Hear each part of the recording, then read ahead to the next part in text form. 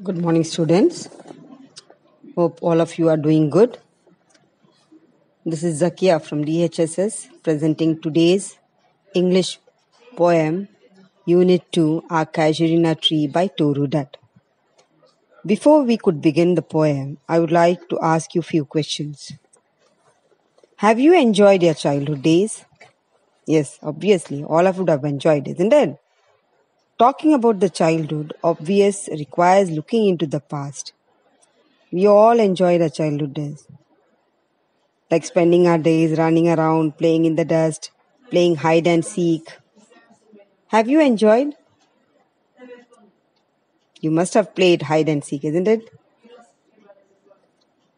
So memories are really valuable for everyone.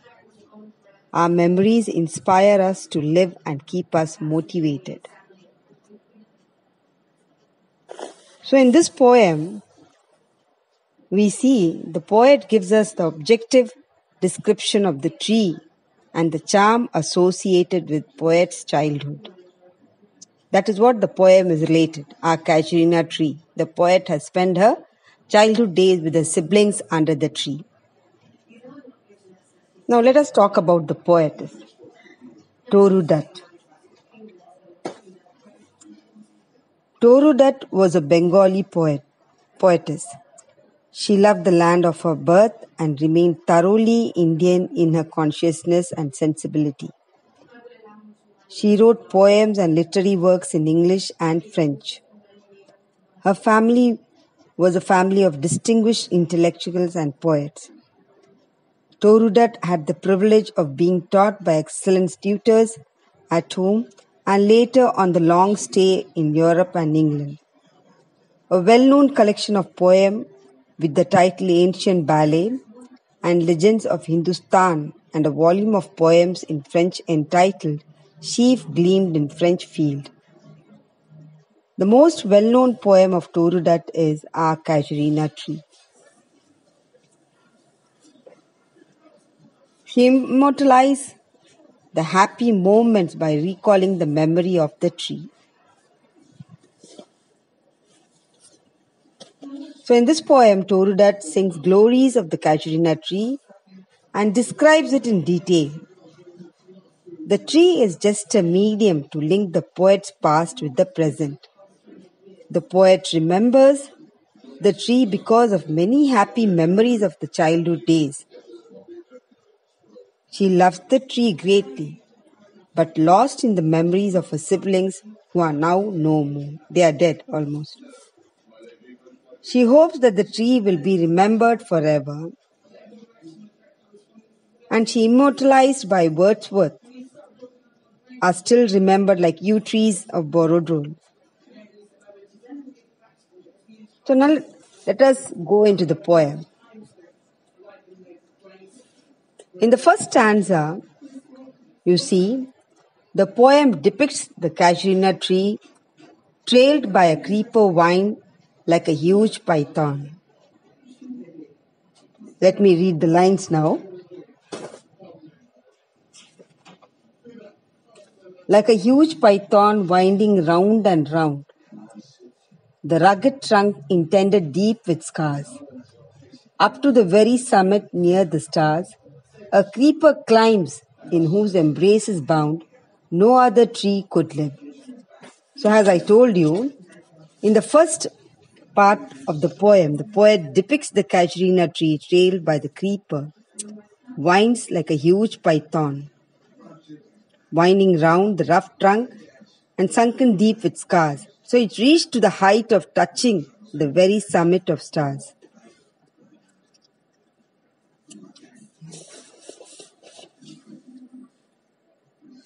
But gallantly the giant waves the scarf and flowers are hung, in crimson clusters all the boughs among, whereon all the days are gathered bird and bee.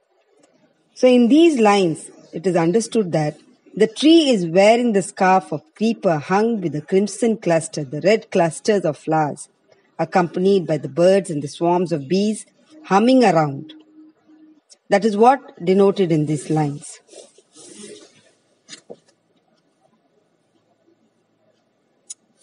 And at night, the garden overflows with a sweet song that seems to have no close, sung darkingly from our tree, while men repose. So in these lines she says that the garden is echoed and seems to be jubilant, and the song of nightingale has no end. It continues till dawn while men take rest.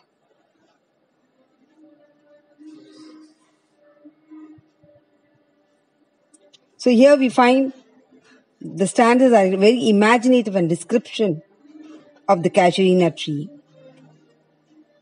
When first my casement is wide open true, at dawn, my eyes delighted on rest. Sometimes and most in winter, on the crest, a grey baboon sits like a statue, watching the sun rise, while on lower boughs, his puny offerings leap about and play. So what she tells here is, in the second stanza, is a replete with the pictorial and visual imaginary of the tree. The grey baboon is a monkey, with his offspring, with the little ones, used to leap about and play. Gradually the sun rises and the kokilas begin to greet the day with their songs,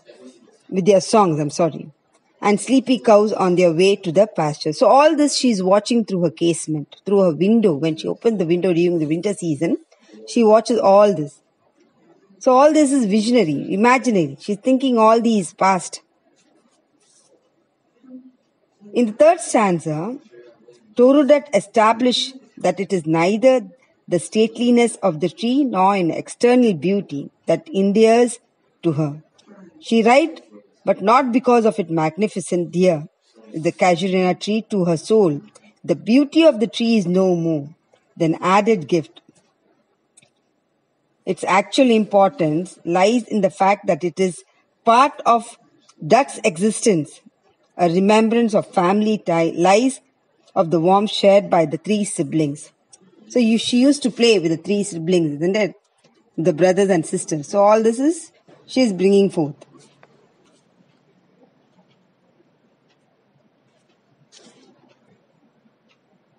Blent with their images, it shall arise in memory till the hot tears blind mine eyes. What is that dirge-like murmur that I hear, like the sea breaking on shingle beach? It is the tree's lament on eerie speech, that happily to the unknown land may reach. So in these lines, the tree is the only bond between the poet's past and present.